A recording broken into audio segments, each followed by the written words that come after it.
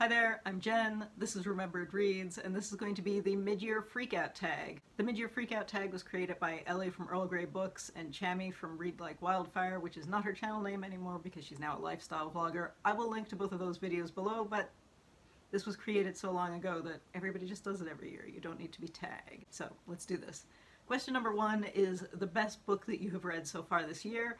I'm going to cheat and pick 3. My favorite piece of academic nonfiction was Yasemin Yildiz's Beyond the Mother Tongue, the Postmonolingual Condition, which is an exploration of the way in which we talk about language and literature and the native or non-native language status of writers in countries in which there is a single national language. Yildiz is a German professor, so her focus is on German literature and specifically Turkish German and German Jewish writers, but this is definitely something that's applicable to other countries with a similar national attitude towards language, like countries like the US or France.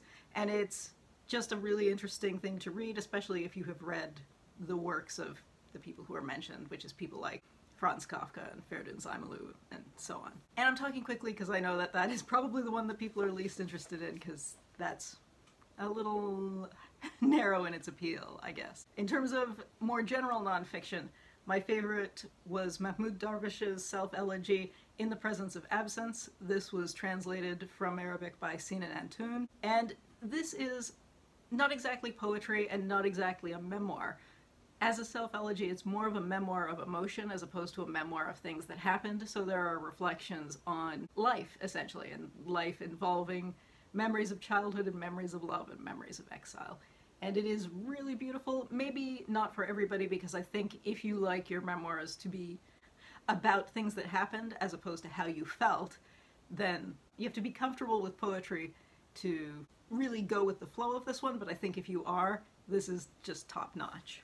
Also in the kind of poetry crossover category, my favorite piece of fiction that I read this year was Faruk Šehić's Quiet Flows the Una. This was translated from Bosnian by Firth. This is also an exploration of memory in which we follow the main character who has repressed most of his memories.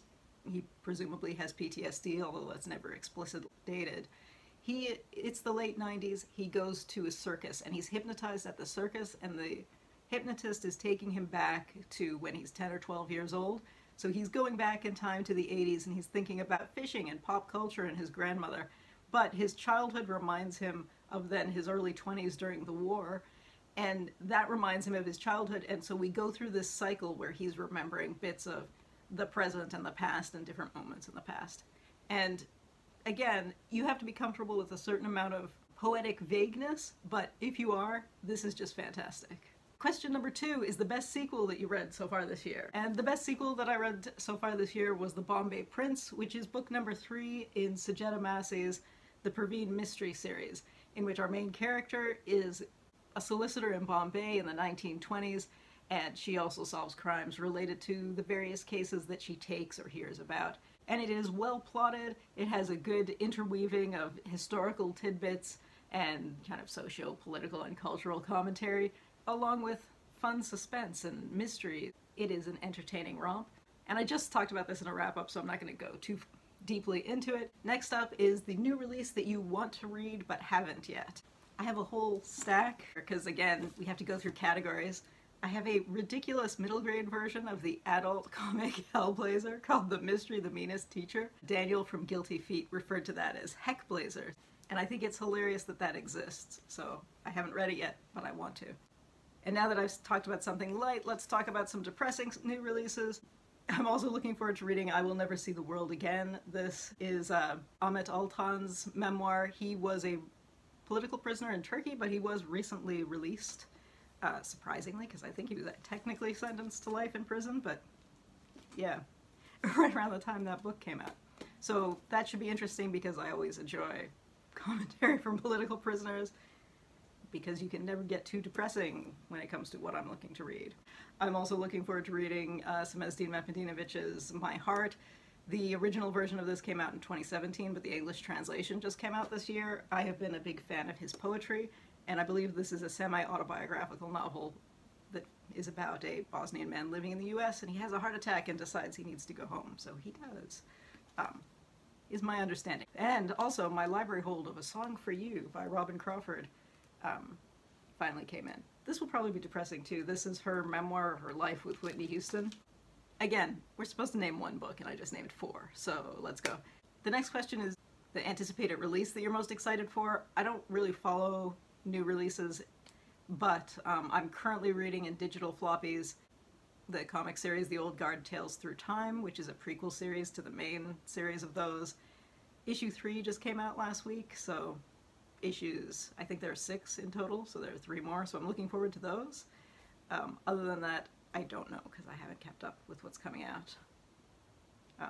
And that is a series about a bunch of immortal mercenaries who are all centuries. Not all, most of whom are centuries old. There was a Netflix movie that was of the first volume of the comic that came out last year, which shamefully cast good-looking people as the main characters, whereas in the comics, part of the fun is that all of the main characters are hideously ugly, and that's part of the charm. Anyway, that doesn't matter. I think I complained about that in this tag last year. The next question is, what was your biggest disappointment? And my biggest disappointment was C.S. Friedman's Dominion. This is a prequel novella to her Coldfire trilogy. Now, the Coldfire trilogy, I loved when I first read them, but I read them 25 years ago, so I don't know if I would love them now. Although I've seen people talk about them who read fantasy and science fiction who still enjoy them, so maybe I would. But this prequel novella was... It just wasn't particularly engaging, and it wasn't that interesting. Now again, it's been a long time since I read the original series, so maybe if it were fresher in my memory, I would be entertained by that. But it did feel really generic to me, and I really enjoyed the original series, so disappointing. Next question is biggest surprise. And the biggest surprise for me was Hellblazer Rise and Fall.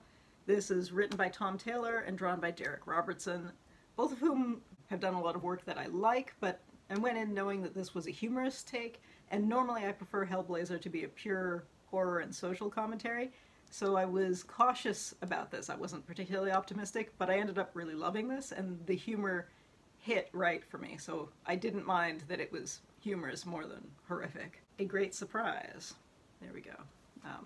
The next question is favorite new author. And this is not exactly favorite new author, it's more favorite new translator / author. But Amiel Alcalay, he was the translator of 2 collections of poetry that I really loved this year that didn't quite make my top list, but Sarajevo Blues and 9 Alexandrias by Smezdin Mepedidovic, he was the translator on those. And this, From the Warring Factions, is Alcalay's own work. And he is really interesting, and his philosophy around translation as political activism is a really interesting philosophy. And he has quite a bit of writing on the way in which what gets translated and what doesn't from specifically the former Yugoslavia and from Israel and Palestine leads people in the Anglophone world to have really uneven and biased views of those areas, specifically because they're only getting certain voices at the expense of others.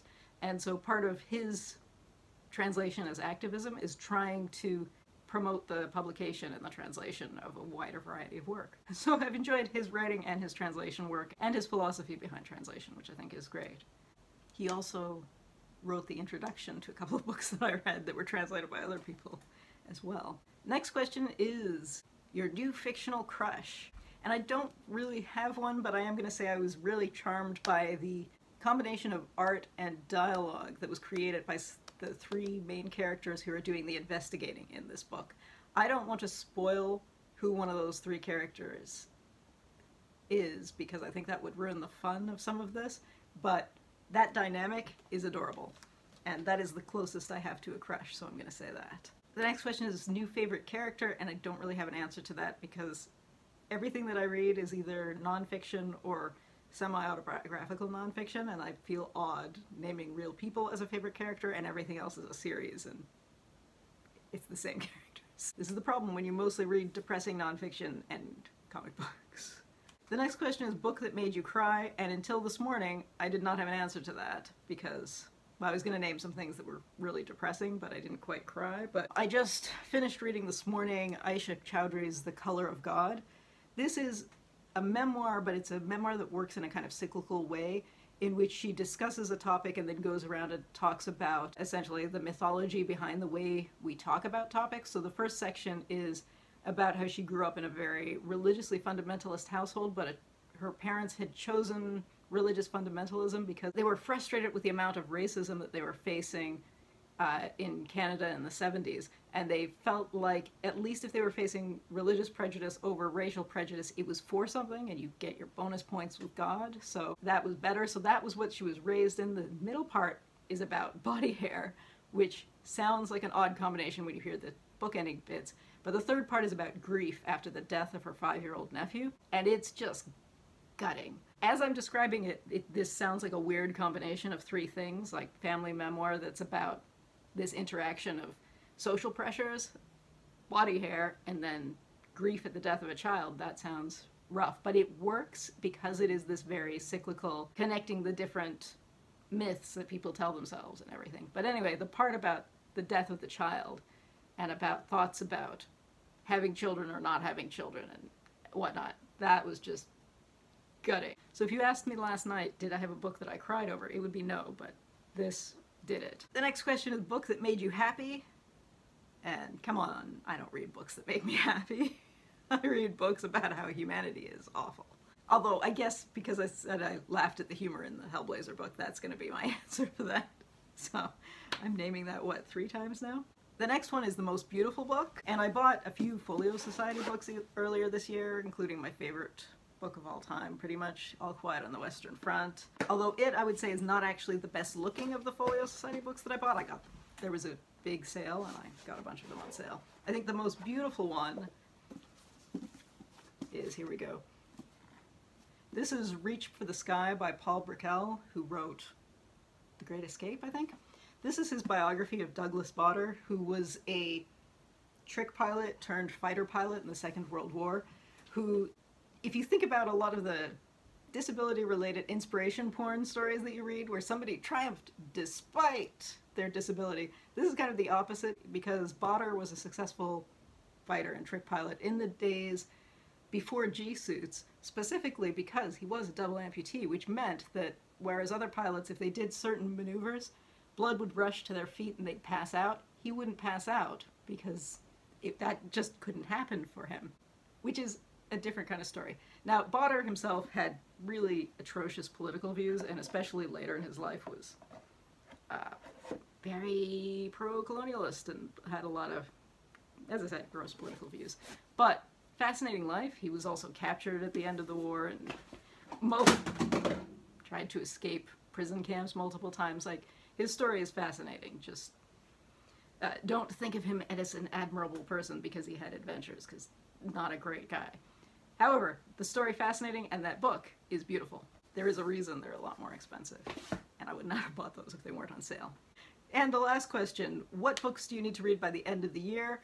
I have 2 books that I have arcs through NetGalley of that I need to finish, one of which is a Ukrainian piece of nonfiction. I believe it's called Nuclear Folly, which actually has already been released, and I started reading it, and it is very dry. So I will finish it one of these days, but I don't feel a lot of pressure to finish it quickly. The other one is a piece of Canlit. I do not remember the name of it now, but that doesn't come out until August, so I guess I have another month or so to read that. That was one where I requested it and I assumed I was not going to get it, and it took a while, and I got the notification that I have been approved for it, so I better read that one of these days. Anyway, that is it. Now, as I said, you don't need to be tagged to do this tag, but if you're looking for encouragement, please do this tag. Consider this your tag. Especially if you are thinking of starting a channel, this could be the way to start it. Yeah, anyway, if you've read any of the books I talked about, I'd love to hear what you thought. And if you're not going to do this video, at least tell me what your favorite book of the year so far was, because I'd be curious to know. Anyway, that's it for now. Ciao.